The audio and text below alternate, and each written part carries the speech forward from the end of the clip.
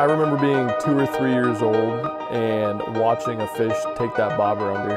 As soon as I got a taste of what could happen, what could be on the other end of that line, every time it went under, you don't know if it's something tiny or something giant, anything in between. I think that's what keeps me coming back every single time. I'm not sorry.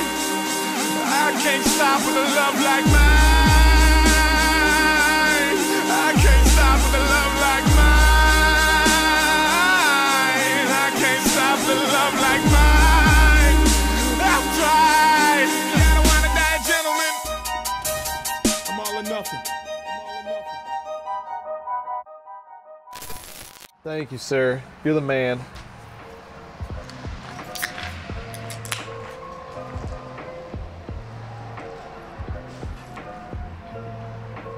Every day is a different day, and so it's excitement every time you're out there. And all I can think about is where the next fish could be and how we're gonna possibly trick a fish into eating an artificial lure. We're driving through the damn Appalachian Mountains right now with fog and eagles, all this wildlife and everything else. You see and hear so many things when you get out there away from the city and out there in nature. Being from the city, it's a lot of people that stay there their whole lives and don't get out and do things. And that's one of the things I preach more than anything is get out, get away from the screens, out from behind the TV and everything. Enjoy the outdoors, because you see some incredible things out there. But I think the moment you kind of live for is that moment between when that fish bites your bait and then it registers in your head that you have a bite.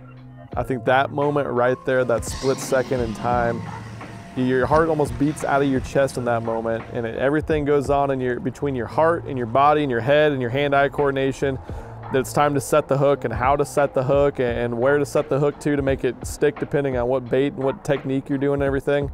But that moment right there in time is what I live for.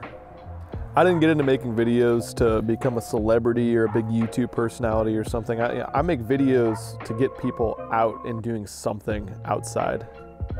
I get messages every single day, and it's my favorite thing ever, that say, I watched something that you put out in your video and I caught the biggest fish of my life.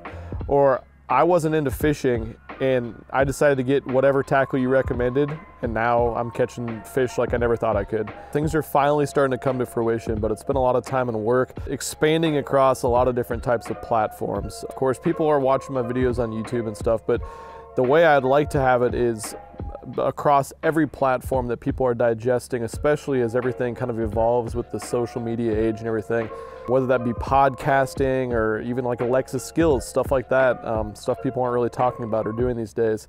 But easier ways to digest content, even if it's in really short doses, to help teach more people how to fish.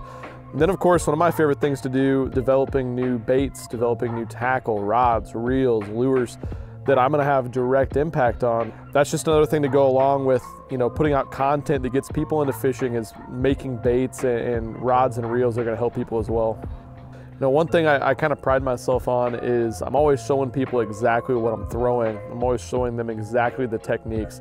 I think people have been programmed from watching tournament fishing to just thinking it's all a lie, that you're getting paid to sponsor or promote a product. And so these guys are just jumping from one company to the next, saying each thing's the best thing ever. I've never done that before. I've always stayed true with the companies that I started with. And so my big thing is I love to spread actual, factual knowledge of the exact thing I'm using. And there's no one out there that'll go fish a tournament and show the exact baits they're using, which is kind of crazy to me. We got a couple things in the works and some different products and stuff coming out that could not be more excited for. And then as far as getting my content out there across a lot of different platforms, it seems like every time I hit a milestone with subscribers or something, I feel like I just scratched the surface on all this. It's just a start. And while I'm extremely proud of the foundation we've laid with everything, it's just that, it's just a foundation. I feel like we've put a lot of content out on video form, but there's so much more we can do. And so I think as Milliken Fishing kind of evolves as a brand, the biggest thing is gonna be all the different types of people I can reach, and that we can reach as a brand that I'm so excited about. I'm not sorry. I can't stop with a love like mine.